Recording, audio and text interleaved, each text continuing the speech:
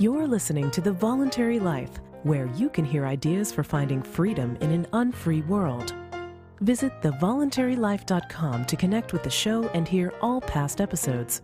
Here's your host, Jake. Hi, it's Jake here. Welcome to The Voluntary Life. This week I'd like to talk about how you can take part in the most advanced democracy on the planet. And it's probably not the one that you think it is. So I want to talk about how we as individuals can all take part in democratic change. Now, as you may know, I'm not a fan of politics, so this isn't going to be about the kind of democracy that you might be thinking of. But I am going to talk about how you can vote to make a peaceful change in the world in an incredibly effective way. What I want to talk about is consumer democracy, the democracy of economics, rather than the democracy of politics. And I will explain what I mean by that. But before I go into that, I want to just give a brief outline of what the appeal of political democracy is to people. Because although I'm not a fan of politics, I know there are some things that appeal to people about democracy as a political process. And in many ways, I think those things are actually more effectively fulfilled by consumer democracy of the marketplace. So what are those things? I think when people think about voting and democracy, there are a couple of things that appeal to them. I mean, there isn't that much good that can be said about democracy. Most people know that quote by Winston Churchill that democracy is the worst of all possible systems except for all the others. And I think that's probably the way that a lot of people think about it. But there are a couple of things that people do think about as being the kind of virtues of democracy.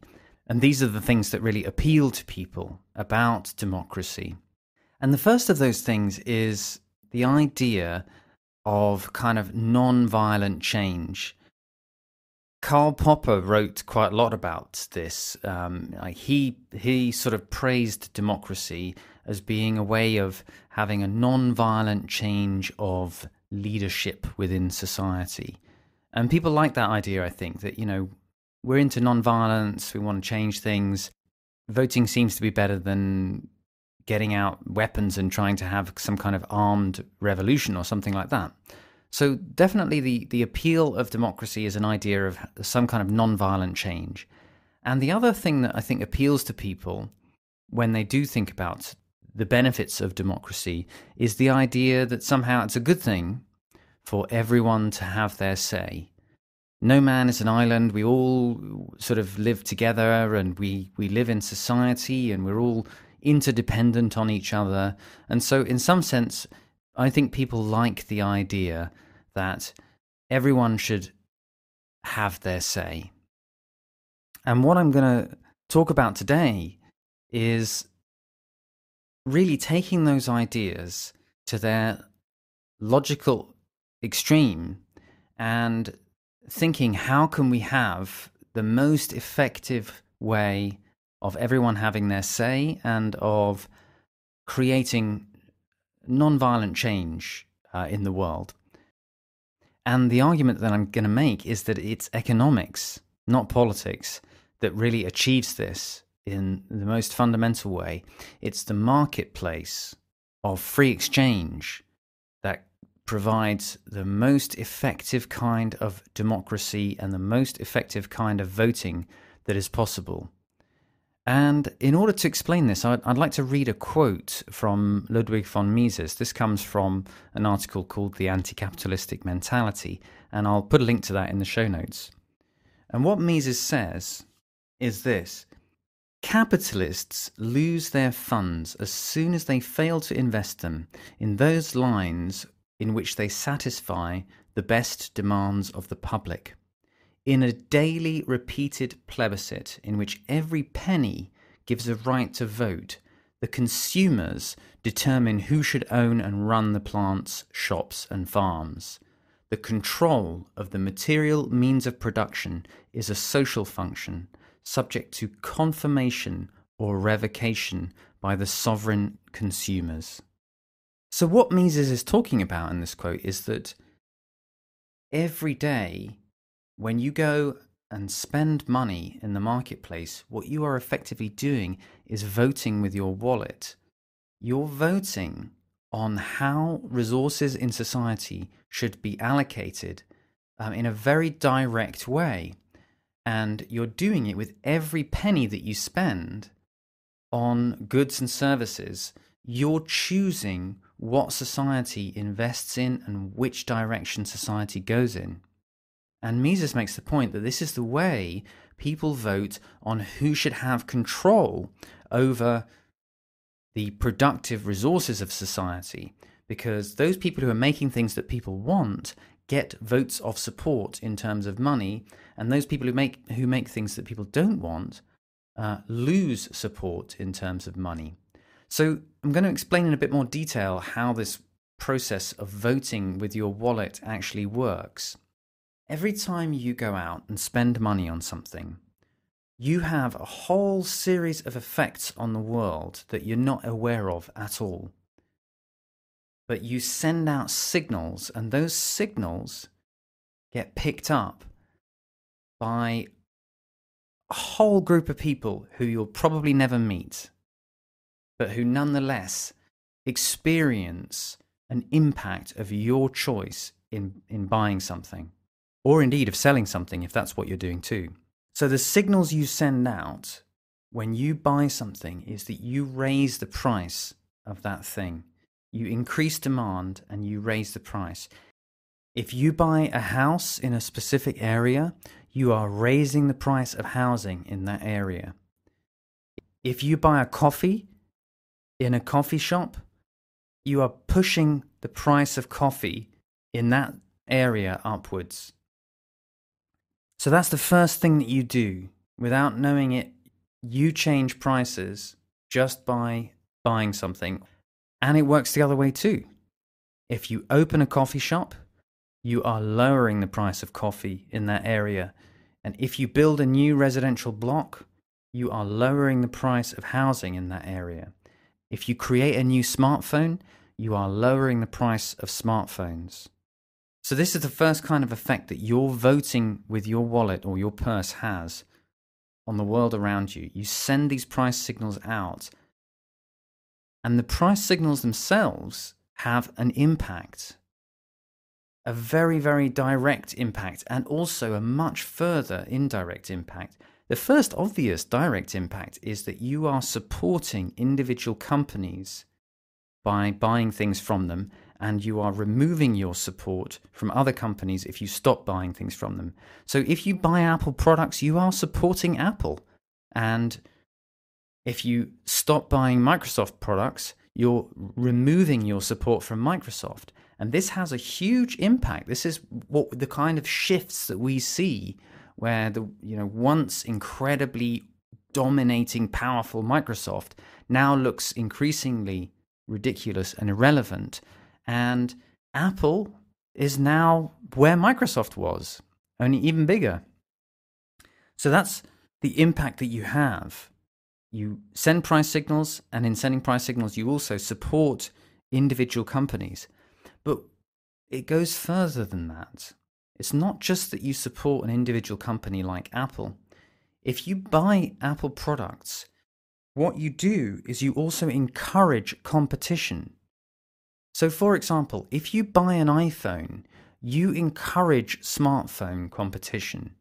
You encourage Samsung and all of the other people developing Android phones and so forth to develop competing smartphones. Because what happens when you support a specific business is that you help them sell at higher prices by putting pressure on their price upwards by creating demand, and that sends a signal out to all the entrepreneurs around them who see what they're doing, and they see, wow, look at Apple selling the iPhone for that price. I bet we could do that and make a good profit but still sell it cheaper. And so what happens is that those competitors then rush into that marketplace and start providing alternatives.